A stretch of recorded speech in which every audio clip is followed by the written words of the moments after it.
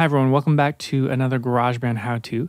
In today's video, we're going to be looking at how to connect a guitar, whether that's electric or acoustic, how to connect it to GarageBand. So a couple things you're going to need in this video. Well, you're going to need a guitar. I'm going to use my electric there. We're going to need an audio interface. That's what we're going to use to connect. And a patch cord. This is a guitar cable. What's going to happen is we're going to plug this guitar cord into our guitar. It's going to send the signal into our interface. We're going to plug it right in. And this interface is going to exchange or transfer that analog audio signal to a digital signal that the GarageBand can read and understand. The interface needs to be plugged into your computer via USB. So first plug your guitar in here. Plug in to your interface. And now at this point, we're kind of getting pretty close. We have to go track, new track, connect a guitar or bass. This is what we want, this box. We don't want this, we don't want this, we don't want this, we want this one. Now, this is important down here.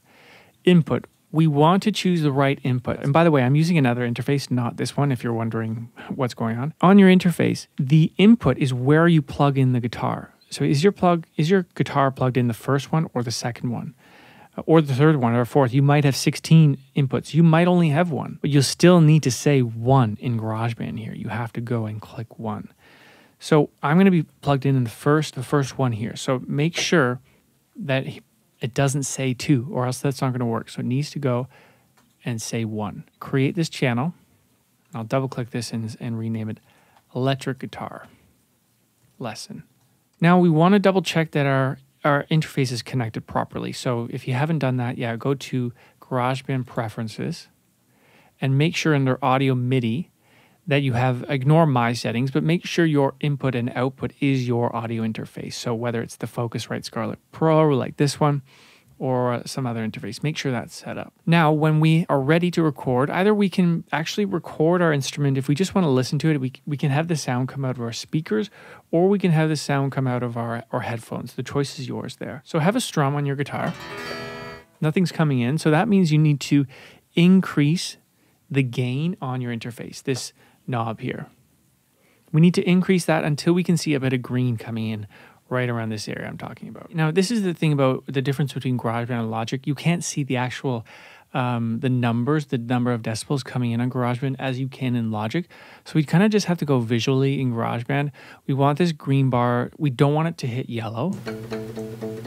So that's a bit too loud. So I'll decrease the gain on my interface. Play what you would play and get it to a point.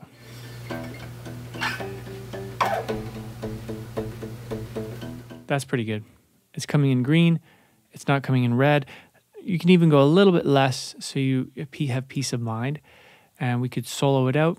And we're ready to record now that we've set the gain. And all we have to do is press R.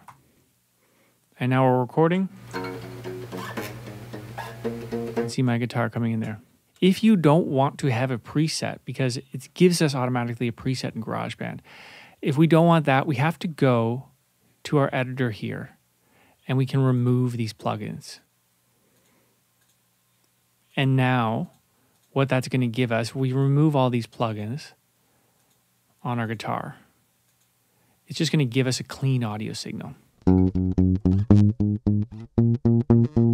Terrible playing, but that's me playing the guitar right, what I did right there. If you don't want the clean signal, you can just go over to the library here, go to electric guitar, and choose a chicken pickin'. Like, it's going to ask you if you want to change it. Yes, we do.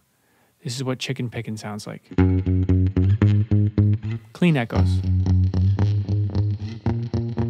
That kind of sounds cool, right? So use the presets available that give you kind of amp modulators, because when you record directly into an interface, you need this, you don't need, but it's good to have this type of amp modulator, because without it, you're just coming in clean. That's how to record and how to connect your guitar and how to record guitar in GarageBand.